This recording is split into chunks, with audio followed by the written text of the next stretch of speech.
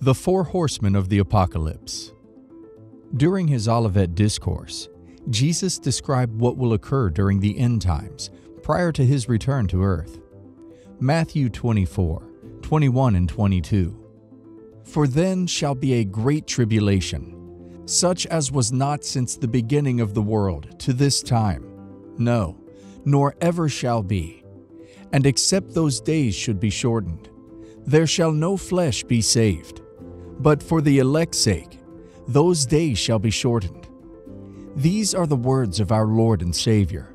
These are the words of our King, the words of the Judge and the King of the universe.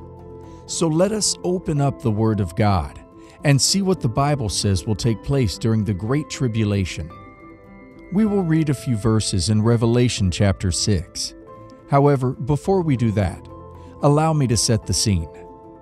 In chapter 5, we see at the right hand of him who sat on the throne a scroll written inside and on the back, sealed with 7 seals.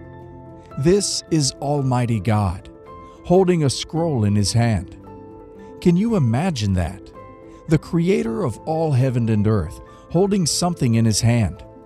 And we see that no one in heaven or on the earth or under the earth is able to open the scroll or to look at it. When John saw that, he began to weep and cry because no one was worthy to open it. But then there was one who was worthy to open the scroll, and it is none other than the Lamb. And the Lamb is none other than Jesus Christ. The only one that has the authority to open it is the Lamb. The only one that has the power to open it is the Lamb. The only one that has the ability to open it is the Lamb. Who else has the right to open up the seals except the Lamb, who shed his blood before the foundation of the world? And then we see the Lamb take the book from the one who sits on the throne, the one who is none other than God Almighty. Now, let us see the judgments that come upon this earth. Revelation 6:1-8. And I saw when the Lamb opened one of the seals, and I heard, as it were the noise of thunder, one of the 4 beasts saying, Come and see. And I saw, and behold a white horse, and he that sat on him had a bow, and a crown was given unto him. And he went forth conquering, and to conquer. And when he had opened the second seal, I heard the second beast say, Come and see. And there went out another horse that was red, and power was given to him that sat therein to take peace from the earth, and that they should kill one another, and that there was given unto him a great sword. And when he had opened the third seal, I heard the beast say, Come and see. And I beheld, and lo, a black horse, and he that sat on him had a pair of balances in his hand. And I heard a voice in the midst of the 4 beasts say, A measure of wheat for a penny, and 3 measures of barley for a penny. And see thou hurt not the oil and the wine. And when he had opened the 4th seal, I heard the voice of the 4th beast say, Come and see. And I looked, and behold, a pale horse, and his name that sat on him was Death, and hell followed with him. And power was given unto them over the 4th part of the earth, to kill with sword, and with hunger, and with death, and with the beasts of the earth. You know what the opening of these seals tell me, is that there is a time coming that the world has never seen before. There is a time coming on this earth that this world is not ready for. Such will be the sight of those days of great tribulation, and mortal men in the end will be led to surrender their own might and acknowledge the greatness of Jesus Christ. They shall then turn to the rocks and say, Fall on us, and hide us from the face of him who sits upon the throne, and from the wrath of the Lamb, for the great day of his wrath is come, and who shall be able to stand? 1. The white horse. Revelation 6:1-2. Now I saw when the Lamb opened one of the seals, and I heard one of the 4 living creatures saying with a voice like thunder, Come and see. And I looked, and behold, a white horse. He who sat on it had a bow, and a crown was given to him, and he went out conquering and to conquer. There was something about this first creature from the seal. He was riding a white horse. He also had a crown given to him with a bow.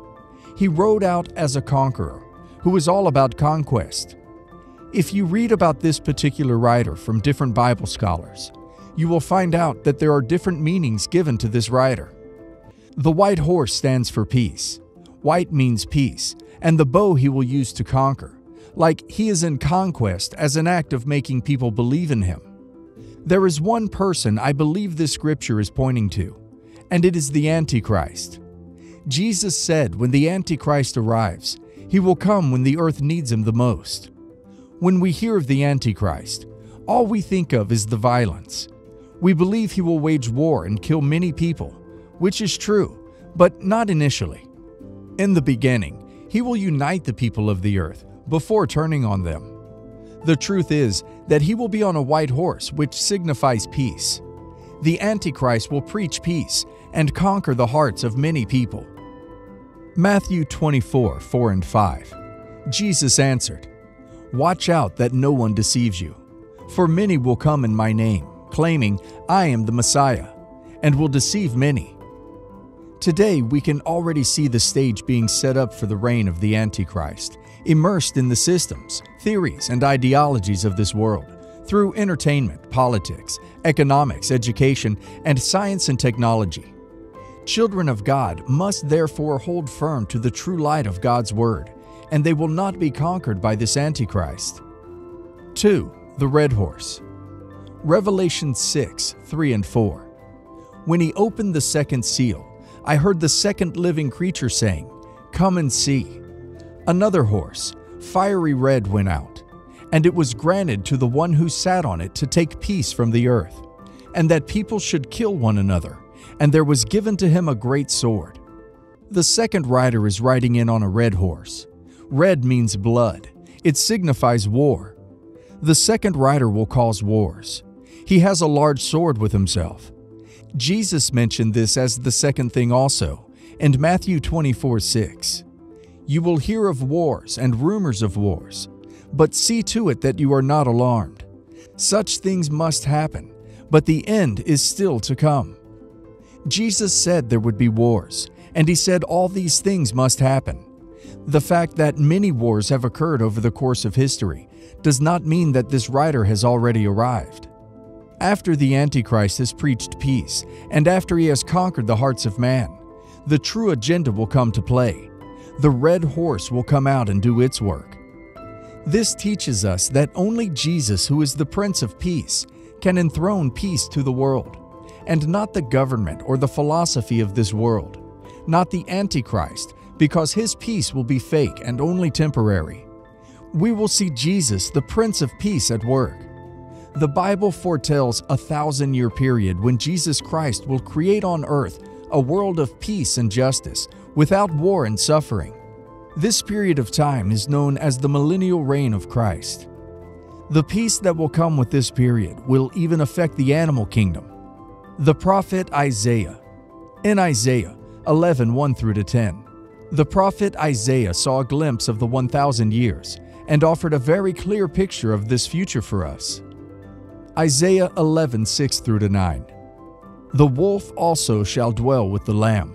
The leopard shall lie down with the young goat, the calf and the young lion and the fatling together. And a little child shall lead them. The cow and the bear shall graze. Their young ones shall lie down together. And the lion shall eat straw like the ox. The nursing child shall play by the cobra's hole, and the weaned child shall put his hand in the viper's den. They shall not hurt nor destroy in all my holy mountain.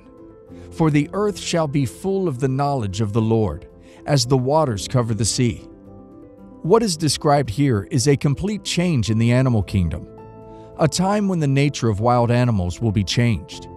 A child will walk among them in safety with no fear. Not only will the animal kingdom be changed, but the state of our lives will be. I want to introduce the son of Enoch, Methuselah, who is known for being the oldest man in the Bible. He lived to be 969. The Bible tells us that this age will be a normal occurrence for people during this time. We are told that health will improve so much so. Not only will we be able to live longer and healthier lives, and we'll be able to walk amongst animals we wouldn't go anywhere near today. Society will be safer. Children will be able to play on the streets. People won't have to lock their doors. Life will be lived without fear. People can walk home at night with no worry. All this will happen after the Great Tribulation. Why? Because Jesus is the Prince of Peace. 3. The Black Horse. Revelation 6:5 and 6. When he opened the third seal, I heard the third living creature say, "Come and see." So I looked, and behold, a black horse, and he who sat on it had a pair of scales in his hand. And I heard a voice in the midst of the four living creatures saying, "A quart of wheat for a denarius, and 3 quarts of barley for a denarius, and do not harm the oil and the wine.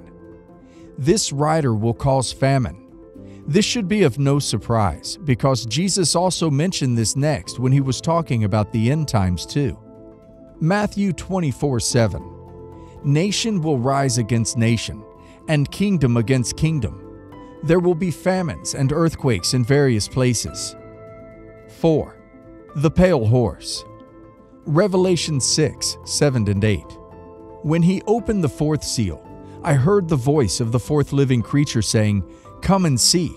So I looked, and behold, a pale horse, and the name of him who sat on it was Death, and Hades followed him, and power was given to them over a fourth of the earth, to kill with sword, with hunger, with death, and by the beasts of the earth. The reign of death is the fourth plague that will befall the earth. The pale horse will ride through the land, striking men and women to the ground in their numbers. Jesus calls this time the beginning of sorrows in Matthew 24:8.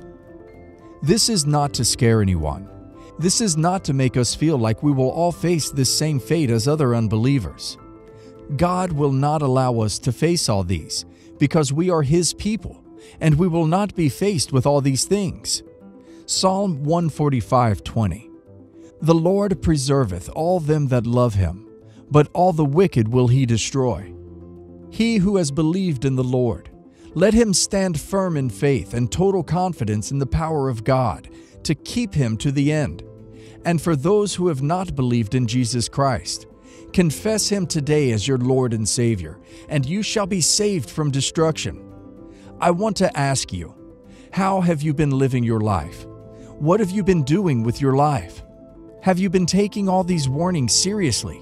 Or do you believe they are not real or they cannot happen? God has warned us through John, and Jesus has also warned us. What else do you want? God will keep those who choose to run to Him for protection.